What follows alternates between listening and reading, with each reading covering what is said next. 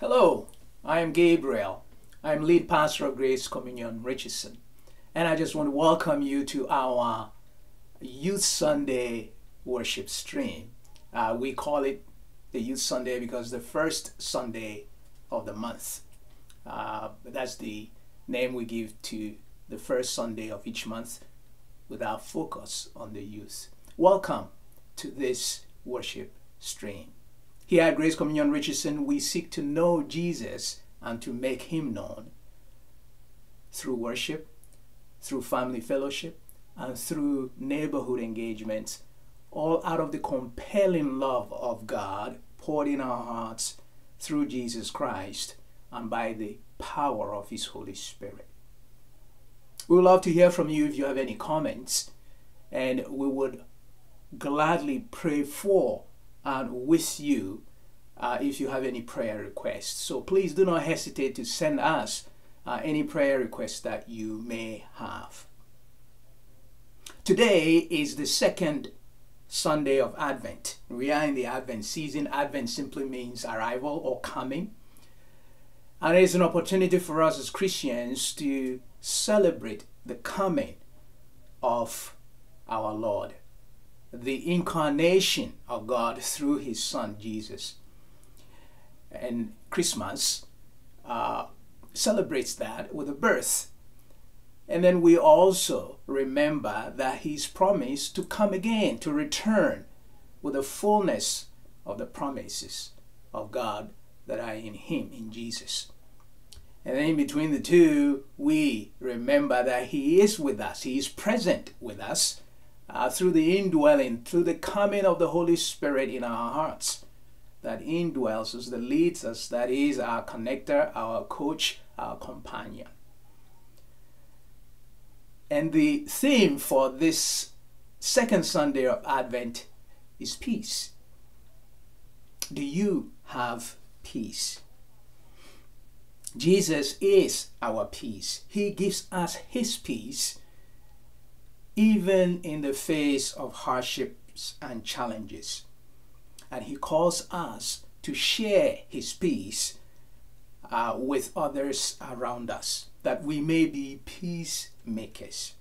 So as we look forward to the birth of the Prince of Peace, let us receive his peace and spread it in the way we think, in the words we use, in the actions that we undertake that affect others, with our family members and friends, with our colleagues at work, with our neighbors on the road, and in various ways that people are involved with us and us with them in our spheres of influence.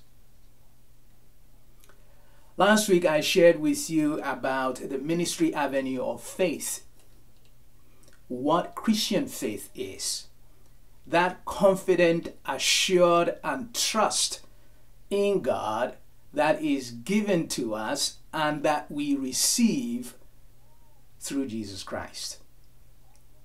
This trust in God to be who he is and to do what he says. That faith is relational. And today I want to continue on that subject and look at some of the practical implications of the ministry avenue of faith as individuals as well as a congregation in our congregational life. But right now, I want to speak primarily to Grace Communion Richardson members, supporters, and those of you out there who share our values. And I want to say thank you for your generous financial support as well as for your prayers throughout this very difficult year, challenging year. Thank you for your donations. As you know, your donations are tax deductible, and they help in the gospel effort of sharing the hope, the faith and love of Jesus with others who desperately need it. If you are out there and are moved to participate with us in this calling, to participate with us in the ministry in the mission, the life, and the love of Jesus, you can see on the screen the various ways that you can donate. Thank you so very much, and God bless. Now, I want to invite you to join our youth praise team for a praise song. And then we're going to have the lighting of the peace candle, as well as some scripture reading and prayer by the Moya family. And then I will come back with the main message for today. Please stay with us.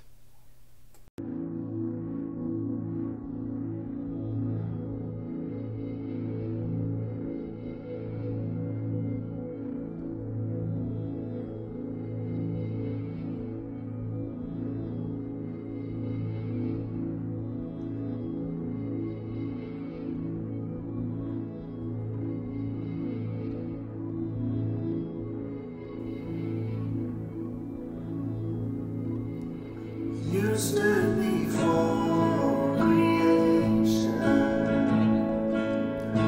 eternity in your hand. You spoke the earth into motion, my soul now to stand.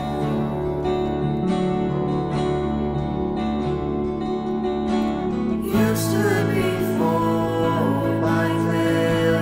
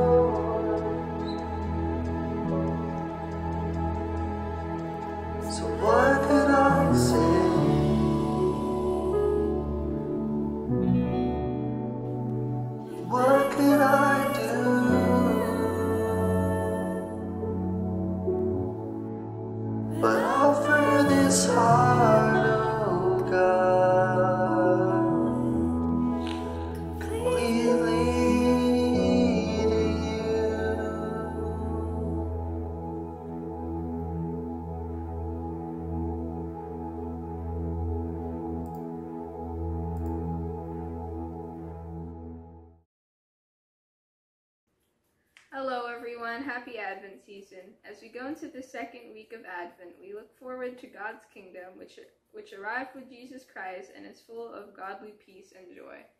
Isaiah chapter 11, verses 1 through 16. A shoot will come up from the stump of Jesse, and from his roots a branch will bear fruit. The Spirit of the Lord will rest on him, the Spirit of wisdom and of understanding, the Spirit of counsel and of might, the Spirit of the knowledge and fear of the Lord, and he will delight in the fear of the Lord. He will not judge by what he sees with his eyes, or decide what he hears with his ears, but with righteousness he will judge the needy, with justice he will give decisions for the poor of the earth. He will strike the earth with the rod of his mouth, and with the breath of his lips he will slay the wicked. Righteousness will be his belt, and faithfulness the sash around his waist. The wolf will live with the lamb, the leopard will lie down with the goat, the calf and the lion and the yearling together, and a little child will lead them. The cow will feed with the bear, their young will lie down together, and the lion will eat straw like the ox. The infant will play near the cobra's den, and the young child will put its hand into the viper's nest. They will neither harm nor destroy on all my holy mountain, for the earth will be filled with the knowledge of the Lord as the water covers the sea. In that day, the root of Jesse will stand as a banner, for the peoples, the nations, will rally to him, and his resting place will be glorious. In that day, the Lord will reach out his hand a second time to reclaim the surviving remnant of his people from Assyria, from Lower Egypt, from Upper Egypt, from Cush, from Elam, from Babylonia, from Hamath, and from the islands of the Mediterranean. He will raise a banner for the nations and gather the exiles of Israel. He will assemble the scattered people of Judah from the four quarters of the earth. Ephraim's jealousy will vanish, and Judah's enemies will be destroyed. Ephraim will not be jealous of Judah, nor Judah hostile towards Ephraim. They will swoop down the slopes of Philistia to the west. Together they will plunder the people to the east. They will subdue Edom and Moab, and the Ammonites will be subject to them. The Lord will dry up the gulf of the Egyptian sea with a scorching wind. He will sweep his hand over the Euphrates River. He will break it up into 7 streams so that anyone can cross over in sandals. There will be a highway for the remnant of his people that is left in Assyria, as there was for Israel when they come up from Egypt.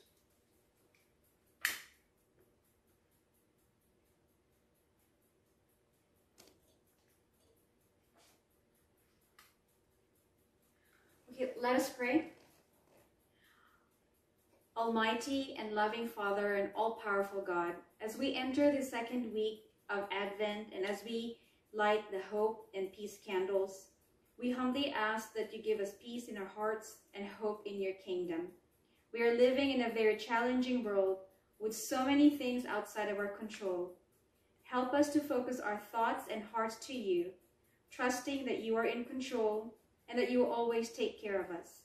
Encourage us to reach out to others as well, our families, friends, neighbors, co-workers, classmates, and be an example of your goodness and love. Show us your peace and your humble ways, and help us, Father, to listen and be still and be at peace. Thank you so much for being you.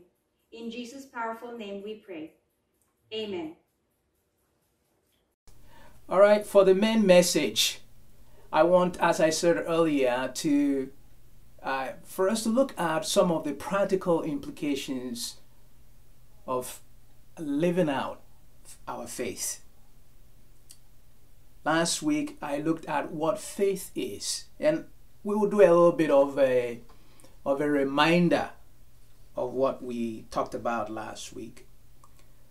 But as Grace Communion Richardson, we live out our mission and our vision to know Jesus and to make him known through worship, through family fellowship, and through neighborhood engagements, through the power of the Holy Spirit, and through the ministry avenues of hope, faith, and love.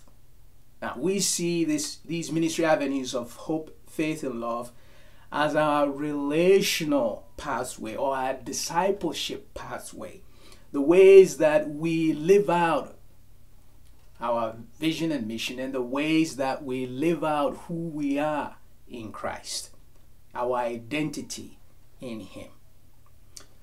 Last week I looked at what faith is. In previous Sundays I had looked at what hope is. Today we are going to spend a little bit more time on some of the practical implications of faith, living out our faith.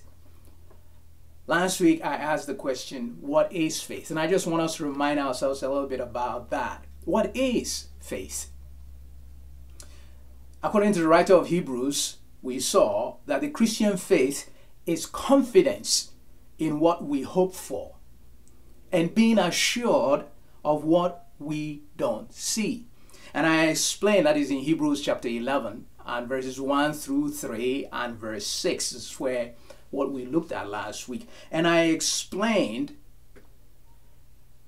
that this assurance that we have is captured in what we hold on to. In other words, faith is what we have as we wait for what we hope for. The writer of Hebrews reminds us that without this faith, it is impossible to please God. So anything we do without faith, without the understanding and trust in the sovereignty, in the love, and in the creative power of God in Jesus through his Spirit is sin. And that's how Paul describes it in Romans chapter 14 and in verse 23. So faith is really a very important subject to understand. It is what underpins our identity in Jesus, who we are, whose we are, and how we live out our identity in Jesus. In other words, faith is what we have, what we hold on to as we await what we hope for. And when I say we await, it is not a passive waiting. It is an active waiting, because hope is not passive.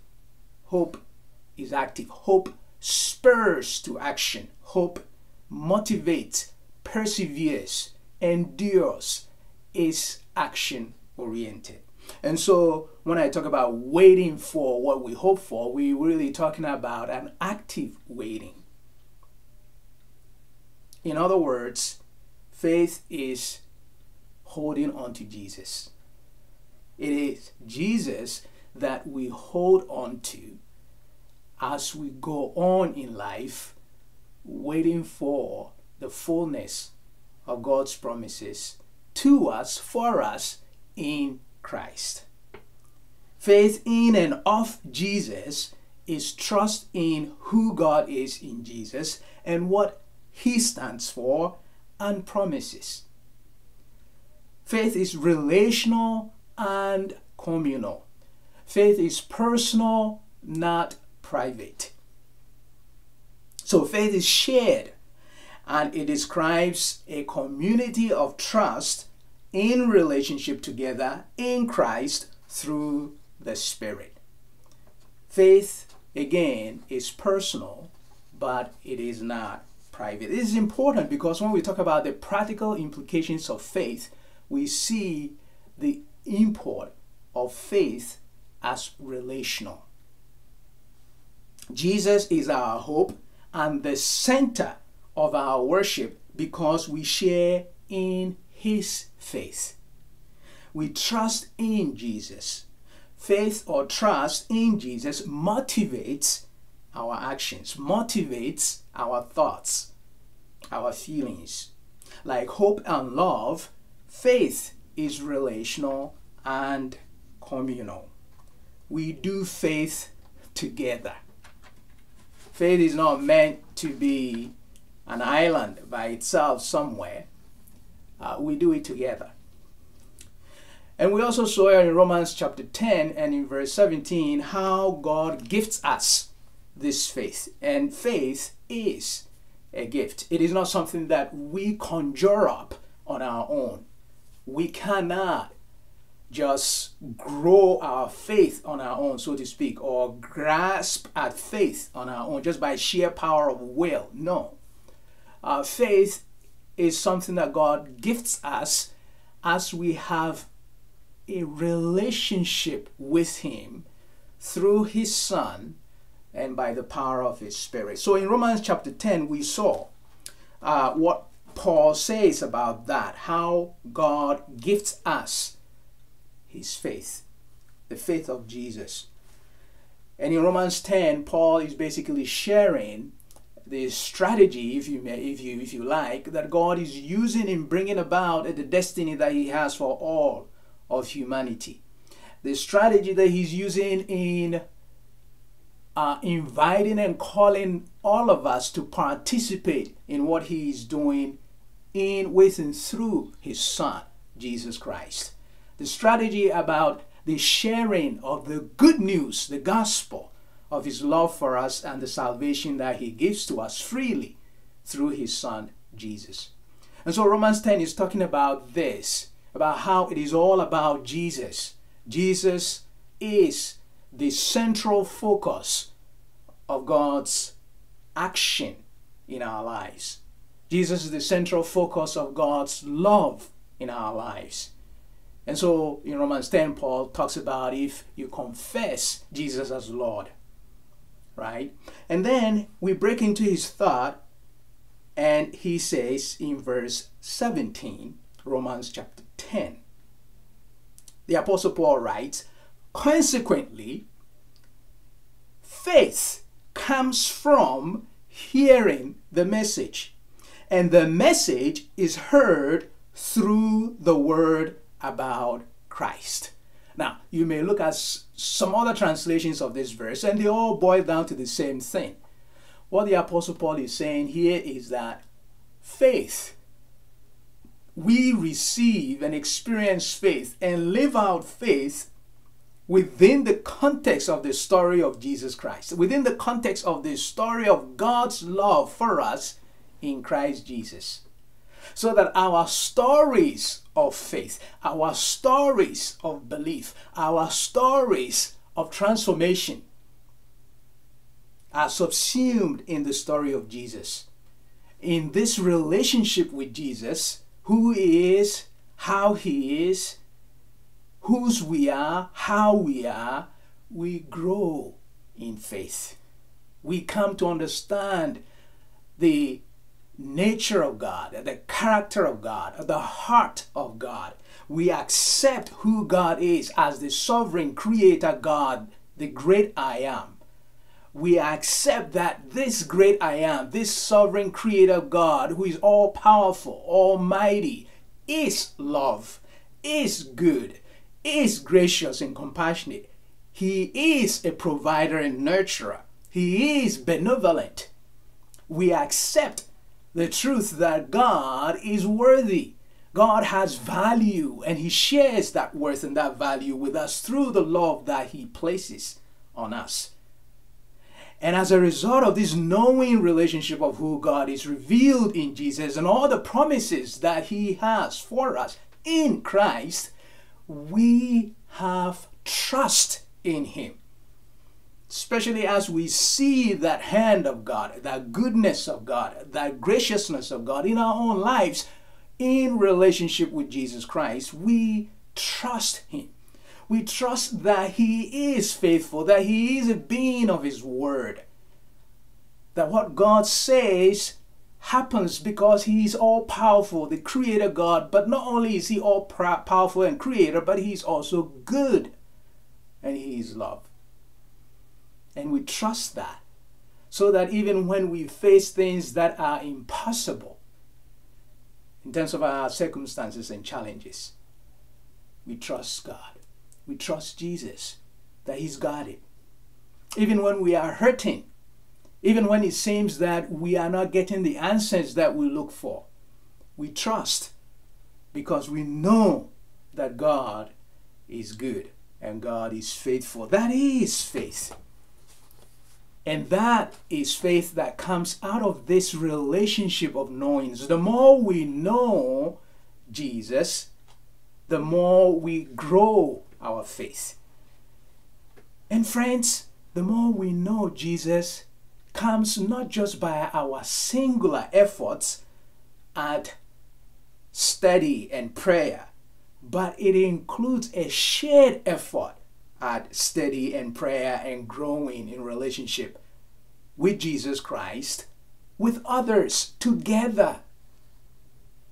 The more we hear the story of friends, of brothers and sisters, of God's goodness and God's love in their lives, the more we grow in our faith, the more our faith is reinforced.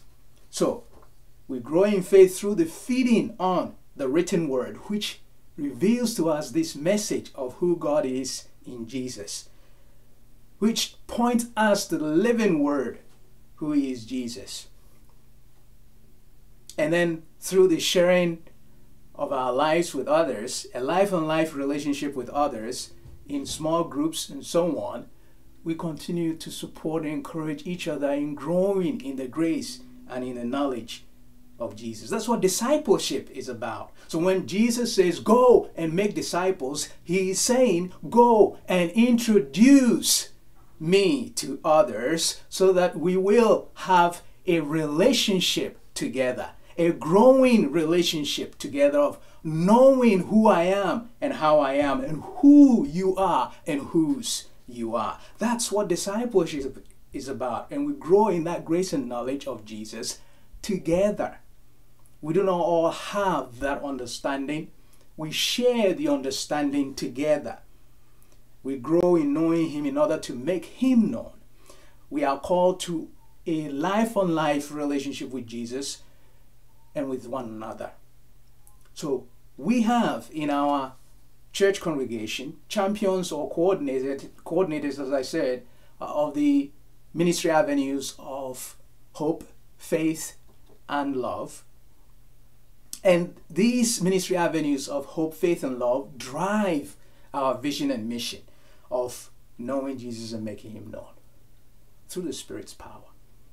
And I had a conversation with our Faith Avenue champion, Terry, just as I did last time with our Hope Avenue champion, Richard. I had a conversation with Terry as well about her coordination of our ministry avenue of faith.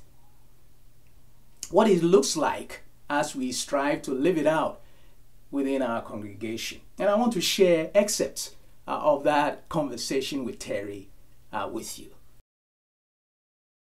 I am here with a very good friend of the family, one of the leaders of our church congregation, Grace Communion Richardson. She also happens to be the Faith Avenue champion. Terry, it's good to see you. How are you doing today? I'm doing well. Thank you for having me.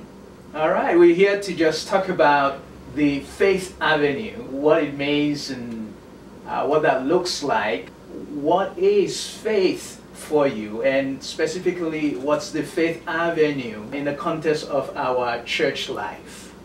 The Christian faith is believing in God, believing in his promises, and relying on his faithfulness to bring about those promises that he gives us. So we have this incredible privilege of having a relationship with God that is based on trust and belief in him. What does this belief, what does this relationship of trust and belief look like?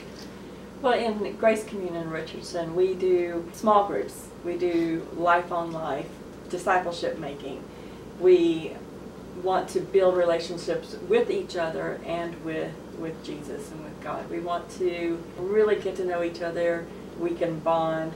We have discipleship classes. We have small groups that meet before COVID in our homes. We also, right now during COVID, we're doing a lot of Zoom meetings, a whole lot of Zoom meetings to keep everybody connected with the body. We do retreats. We actually just recently had a leadership retreat, which was awesome, bonding, especially since we haven't seen each other in so many months. It was great to be able to be outside and safely do this and create deeper relationships, not only with each other but with the Spirit, and that was lovely. All right. I remember the leadership retreat. That was very restful for me personally, as well as very enjoyable in terms of the fellowship and the camaraderie that we enjoyed. You've mentioned Zoom meetings, and how does this impact our young people? Well, we have youth classes, and they are continuing on Zoom right now. We have children's classes and the teens are meeting. We also have community groups that we do that we're hoping to build more.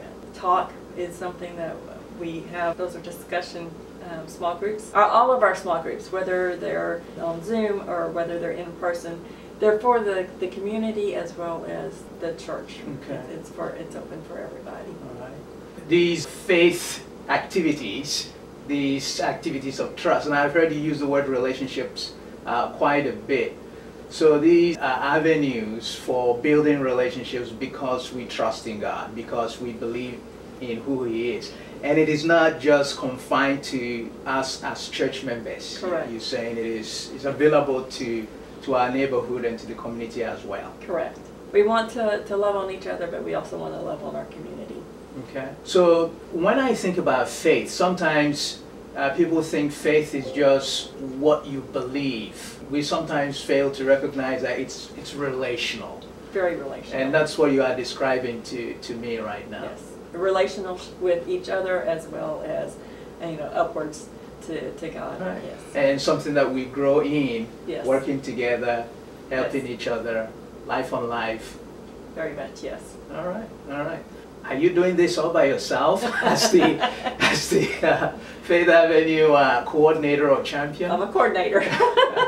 I'm a champion, though. I do not. I have two teams. Okay. I have each of the leaders of the small group, the youth, the prayer meetings. I have retreat specialists. So each of those groups has a leader, and I help with that. And I also have another team for LifeNet, which is love in full expression. And this is loving from the inside out. And our church is not just here in Richardson, it's the Metroplex. And so we have 9 geographic areas. And so in each of those areas, we have a group leader who right now is reaching out to the members to be sure that they are still connected, especially if they don't have internet or something. We want to make sure that they are included still during this time. So I do have 2 teams that I work with, yes. All right. We have a living out of our faith as a community and building each other up and helping each other along the way. As you look forward to the end of this year, and 2020 has been really an interesting year, Yes, to put has. it mildly. Looking forward to 2021, what one thing are you looking forward to seeing happen or sharing in the Faith Avenue? Well, we have several activities coming up, a couple this year as well as next year. But if I'm going to talk about one, I'd say Easter. It's not really that far away. Life is just speeding by us. So if we can do in-person Easter egg hunt for the kids, we would love to do that. If we're unable to do that, then we do have a backup plan where we'll have big, giant cardboard eggs that people can go around and take selfies of and do a virtual Easter egg hunt. So we're looking forward to doing that and involving the community as well as our church members with that. Easter 2021, Yes. as we look forward to a better year with God's help in 2021. Yes. That is great. Well, thank you so very much, Terry, for taking the time for us to have this chat and to share about the Faith Avenue. Thank you for All having right. me. So thank you to Terry for that conversation. I hope that you found it illuminating about what faith is. And as you could hear and see from the conversation, faith is really quite relational. It is not just academic belief in God. It's a relationship with Him and with others, and we grow in that. And this is what we are presented with at the founding of the church in Acts chapter 2. In Acts chapter 2, we read how the church founded is living out a life of faith. This is a description of the fellowship of the faithful, or the community of believers. And we do well to learn from this example of the first church, so to speak, the foundational church, the foundational visible body of Jesus. In Acts chapter 2, and the story in Acts 2, I hope you are familiar with. It is describing the day of Pentecost and the coming and receiving of the Holy Spirit in a visible way, and the preaching of the gospel before and after this receipt of the Holy Spirit by the apostles, specifically Peter as the spokesperson at that time. And then the response of the crowd to what they saw in the coming of the Spirit and in the preaching of the gospel by Peter. And it resulted in, I think, about 3,000 men being baptized that day. And this is how they lived the body life afterwards. And we break into the thought, into the narration in verse 42, the second chapter of Acts, verse 42. So they, the founded church, devoted themselves to the apostles' teaching and to fellowship, to the breaking of bread, and to prayer. Everyone was filled with awe at the many wonders and signs performed by the apostles. All the believers were together and had everything in common. They sold property and possessions to give to anyone who had need. Every day they continued to meet together in the temple courts. They broke bread in their homes and ate together with glad and sincere hearts, praising God and enjoying the favor of all of the people. And the Lord added to their number daily those who were being saved. That's a beautiful picture of community that is painted here in Acts chapter 2, verses 42 to 47. It's a beautiful picture of living out the body life in faith.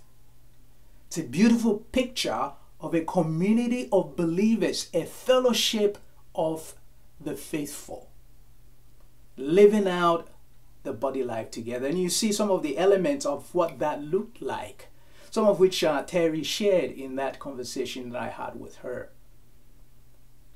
It was a teaching and learning together is one of the elements. So they devoted themselves to that. So in groups, because you remember there are about 3,000 here, 3,000 plus. So they learned together. They studied together. The apostles' teaching was shared together. They had fellowship together. They ate together. They prayed together. They lived life together. One-on-one life together. They helped each other. They supported each other. Those who had needs were helped with their particular needs. They saw themselves as brothers and sisters in Christ, and they shared what they had together, both physical, material, as well as spiritual things that they shared together. Why? Because they believed in God. They believed in Jesus.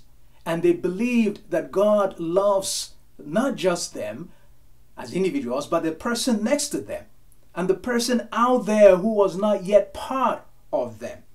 They believed that God's love was for all.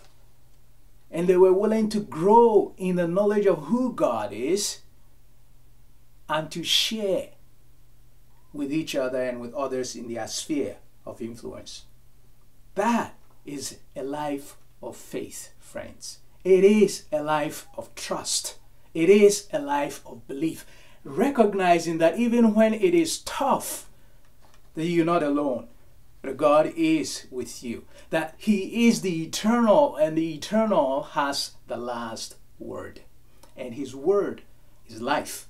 His word is love. His word is good. His word is victory. It's a life of total dependence on Jesus as the center of our lives. That's a life of faith. It is the kind of life that the champions of faith lived, as we read in Hebrews chapter 11. You know, it's called the heroes of faith in Hebrews, all the various people mentioned there. But it's not only those in Hebrews 11. Throughout Scripture, we see champions and heroes of faith, like Shadrach, Meshach, and Abednego, confronted by Nebuchadnezzar and the powerful, and their response to the powerful. It is the faith of the little boy who will give his 5 loaves and 2 fish to Jesus to share with the crowd. It is the faith of one who will give a cup of water in the name of Jesus to someone who is thirsty. What faith is that? Well, it is a faith that recognizes the goodness of God, that receives the goodness of God and shares it with others. That is what it means to grow in the grace and knowledge of Jesus. Because God's grace towards us, friends, is not just academic. It's not just head knowledge. It is not just the forgiveness of our sins in the abstract, but it is also a restoring of relationships, a building of relationships of love. And when we understand that Jesus is the center of our lives, then we are energized to proclaim Him. He is the banner that we proclaim. We are energized to share Him in this wilderness of pain. We do this life together, friends, with each other and with others that we welcome in hope. We grow together. We pray together. We study together. We fellowship together. We are family together. We share time together in retreats, in Bible studies, in prayers. We look out for each other and for our neighbors because we are better together in faith in Jesus, who joins us together through His Spirit. So are you a person of faith? How are you growing in that faith? Who are you doing life with in faith? Are you a part of a small group, doing life together regularly, supported by and supporting each other? Are you a voice in the wilderness, proclaiming Jesus as our hope, as our Lord, and as the good God who has our backs, who loves us? And are you doing so in faith? I pray you do. And I pray that you will reach out if you are not and want to, because there are others in this journey who welcome you in hope. Amen. I hope that I will see you next Sunday as we continue on this journey, looking at the ministry avenue of love. What love is, what the incredible love of God is, and how He shares that with us through Jesus, His Son. And as we get to know that, making Him known with others, sharing His love, sharing His faith, sharing His hope. Please join our youth praise team now as they share a last song. And then I'll see you next time, God willing. God bless.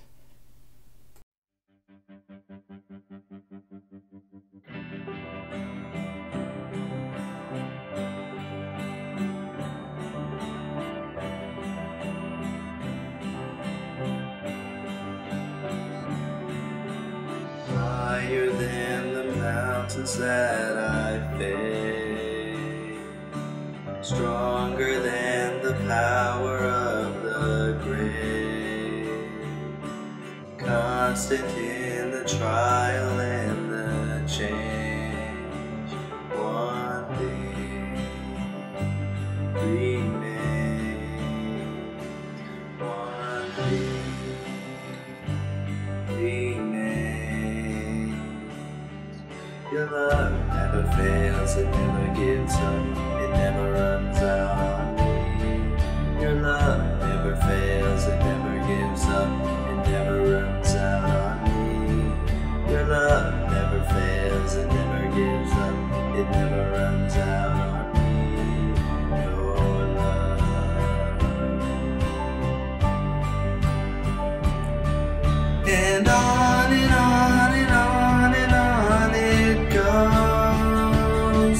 Yes, it overwhelms and satisfies my soul, and I never ever have to be afraid. One thing remains: your love never fails, it never gives up, it never runs out on me. Your love never fails, it never gives up, it never runs out on me. Your love never fails, it never gives up, it never runs out on me. Your love.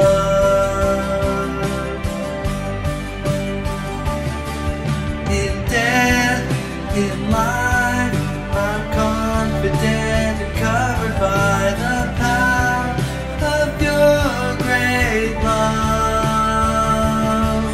My debt is paid, there's nothing that can separate my heart from your great love.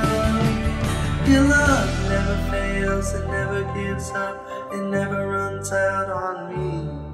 Your love never fails, it never gives up, it never runs out on me.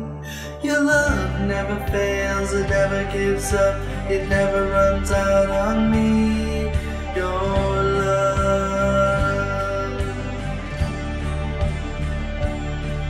And on and on and on and on it goes. Yes, it overwhelms and satisfies my soul, and I never ever have to be afraid. One thing remains. This one thing remains.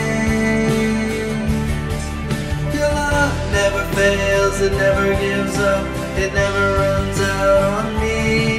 Your love never fails, it never gives up, it never runs out on me. Your love never fails, it never gives up, it never runs out on me. Your love.